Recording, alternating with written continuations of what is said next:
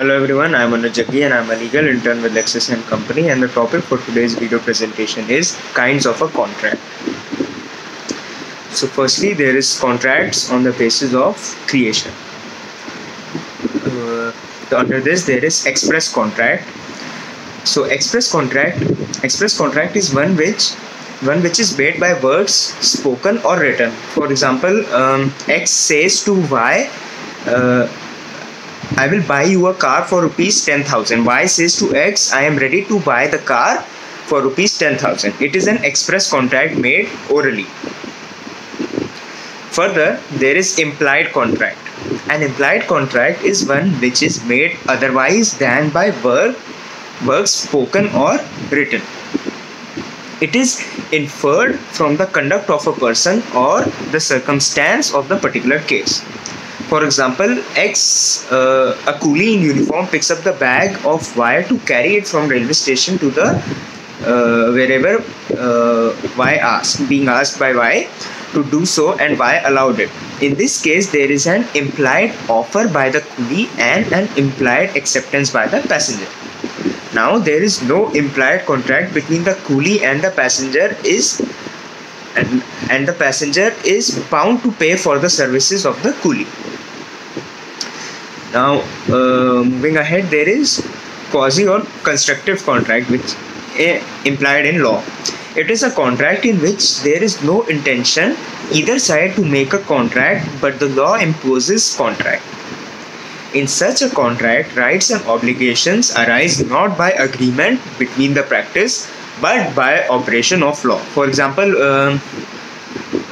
where certain books are delivered to a wrong address, the addressee is under an obligation to either pay for them or return them.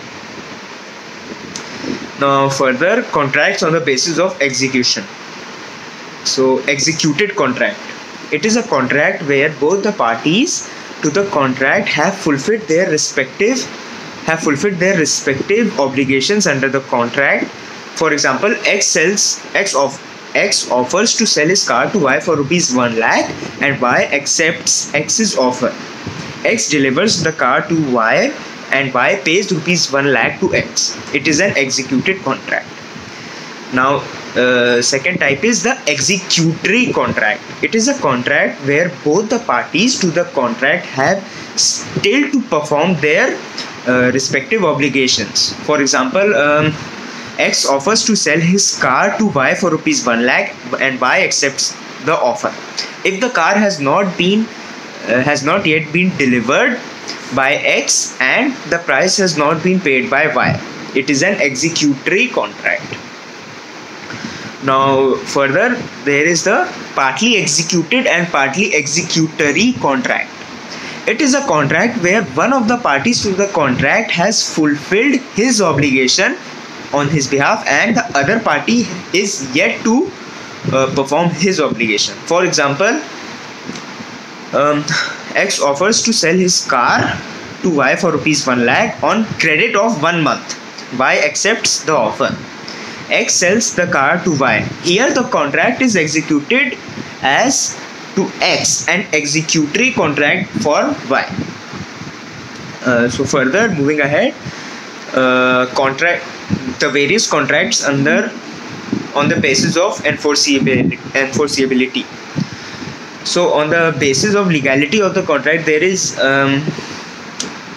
valid contract, void agreement, voidable contract, and unenforceable agreement and illegal agreement. So a valid contract is a contract which satisfies all the conditions prescribed by law, and hence it is known as the valid contract. According to section 2(h) of the Contract Act, it is an agreement enforceable by law, and an agreement becomes enforceable by law when all the essential elements of the valid contract are present. The second one is voidable contract. According to section 2(i), an agreement which is enforceable by law at the option of one or more of the parties thereto, but not at the option of the other or others, is a voidable contract.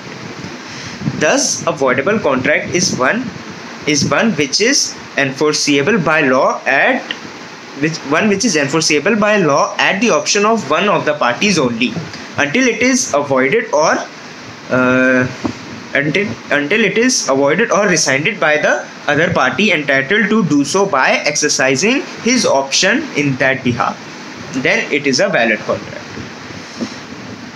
Usually a contract becomes voidable only when the consent of one of the parties to the contract is obtained by coercion, undue influence or misrepresentation or fraud. Such a contract is voidable at the option on the aggrieved parties, that is the party whose consent was so caused under section 19 and section 19A.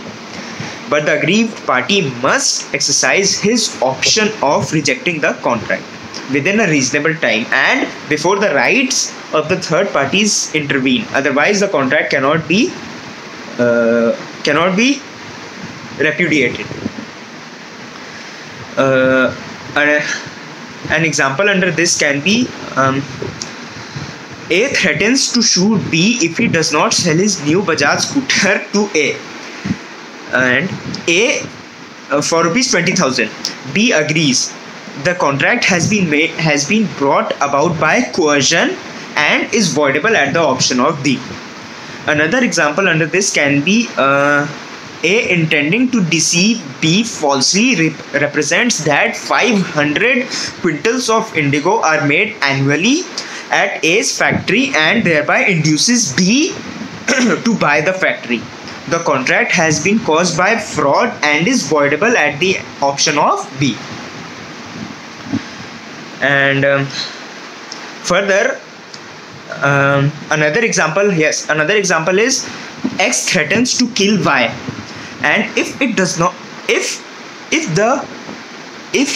not sell his house for rupees 1 lakh to X, Y sells his house to X and receives the payment.